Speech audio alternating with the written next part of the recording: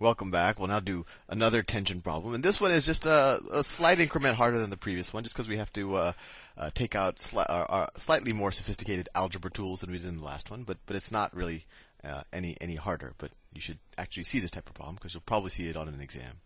So let's figure out the tension in the wire. So first of all, we know that this point right here isn't moving.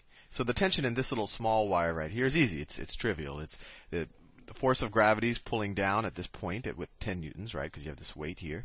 And of course, since this point is stationary, the tension in this wire has to be 10 newtons upward. That's an easy one. So let's just figure out the tension in these two slightly more difficult wires to figure out the tensions of.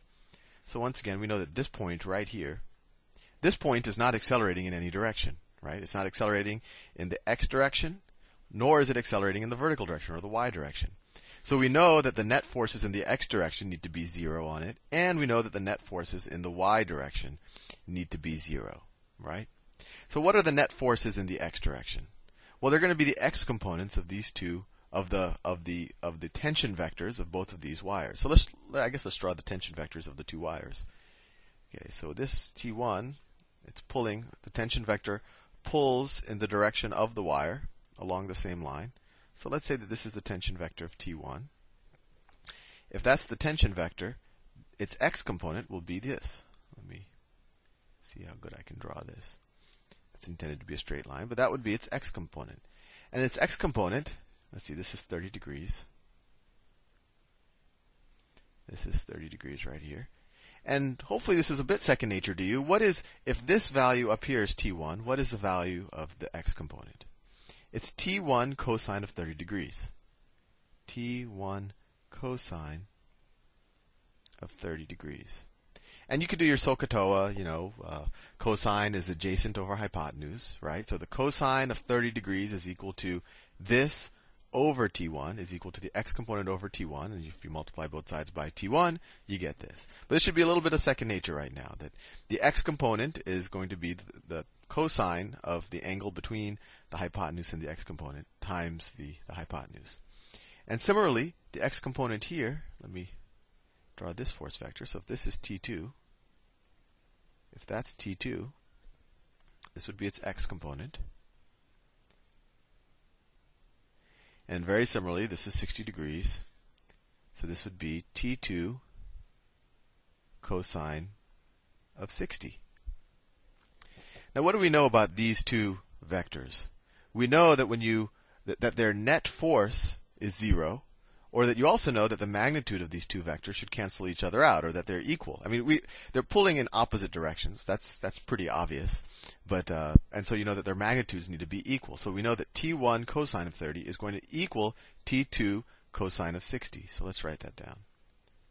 T1 cosine of 30 degrees is equal to T2 cosine of 60. And then we could bring the T2 onto this side. And actually, I'm trying to save as much space as possible, because I'm guessing this is going to take up a lot of room, this problem. What's the cosine of 30 degrees? If you haven't memorized it already, it's square root of 3 over 2. So this becomes square root of 3 over 2 times T1, right? That's the cosine of 30 degrees. And then I'm going to bring this onto this side. So the cosine of 60 degrees, is actually 1/2. You could use your calculator if you forgot that. So this is 1/2 T2. I'm going to bring it on this side so it becomes minus 1/2.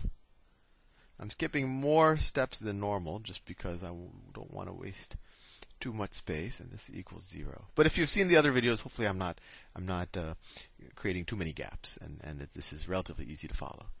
So we have the square root of 3 times T1 minus 1/2 T2 is equal to 0. So that gives us an equation, one equation with two unknowns. So it doesn't help us much so far, but let's square that away, because I have a feeling this will be useful. Now, what's going to be happening on the y components? So let's say that this is the y component of T1, and this is the y component of T2. What do we know? What do we know about the two y components? I could have drawn them here too, and then just shift them over to the left and the right. We know that their combined pull upwards, the combined pull of the two vertical tension components, has to offset the force of gravity, right? Pulling down, because this point is stationary. So we know these two y components, when you add them together, the combined tension in the vertical direction has to be 10 newtons, right? Because it's offsetting this force of gravity. So what's this y component? Well, similar to this was t1 of cosine of 30, this should start to become a little second nature to you, that this is t1 sine of 30, this y component right here. So t1, let me write it here, t1 sine of 30 degrees plus this vector, which is t2 sine of 60 degrees, sine of 60. You could review your trigonometry in your SOHCAHTOA. That tends to be, frankly, I think what, just seeing what people get confused on is the trigonometry. But you can review the trig modules and maybe some of the earlier force vector modules that we did, and hopefully these will make sense. I'm skipping a few steps. And these will equal 10 newtons. 10 newtons.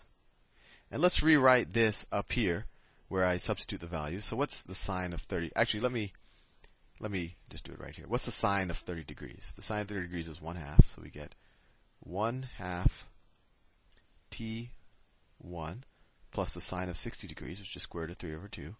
Square root of 3 over 2 t2 is equal to 10. And then I don't like this, all these 2's and these 1/2, this 1/2 here. So let's multiply this whole equation by 2. So 2 times 1/2, that's 1. So you get t1 plus the square root of 3 t2 is equal to 2 times 10 is 20. Similarly, let's take this equation up here and let's multiply this equation by 2 and bring it down here.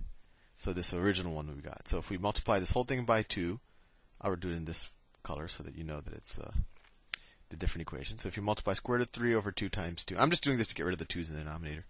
So you get square root of 3, square root of 3 t1 minus t2 is equal to 0, right? Because 0 times 2 is 0. And let's see what we could do. What if we take this top equation, because we want to start canceling out some terms. Let's take this top equation and multiply it. Let's multiply it by, let's multiply it by the square root of 3. So you get square root of 3 t1, right? I'm taking this top equation, multiply the square root of 3. This is just a system of equations I'm solving for. And the square root of 3 times this right here. Square root of 3 times square root of 3 is 3. So plus 3 t2 is equal to 20 square roots of 3. And now what I want to do is let's I know I'm doing a lot of equation manipulation here, but this is just hopefully a review of algebra for you. Let's subtract this equation from this equation, right? So you can also view it as multiplying it by -1 and then adding the 2. So when you subtract this from this, these two terms cancel out, right? Because they're the same.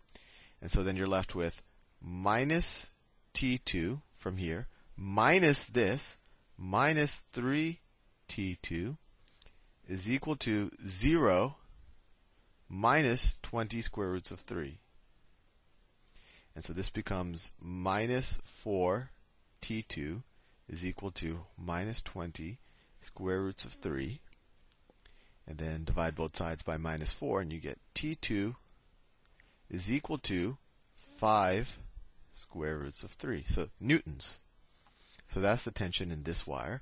And now we can substitute and figure out T1. So let's do it. Let's use this formula right here because it looks suitably simple. So we have the square root of 3 times T1 minus T2. Well, T2 is 5 square roots of 3, right? 5 square roots of 3 is equal to 0. So we have the square root of 3 T1 is equal to 5 square roots of 3. Divide both sides by square root of 3, and you get the tension in the first wire is equal to 5 newtons. So this is pulling with a force of, or tension of 5 newtons, or force. And this is pulling, the second wire, with a tension of 5 square roots of 3 newtons.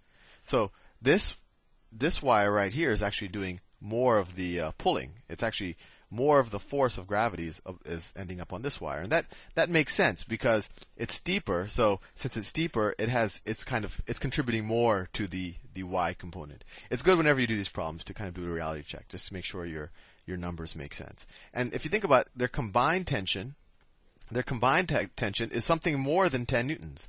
And that makes sense because some of the force that they're pulling with is wasted against pulling each other in the horizontal direction. Anyway, I'll see y'all in the next video.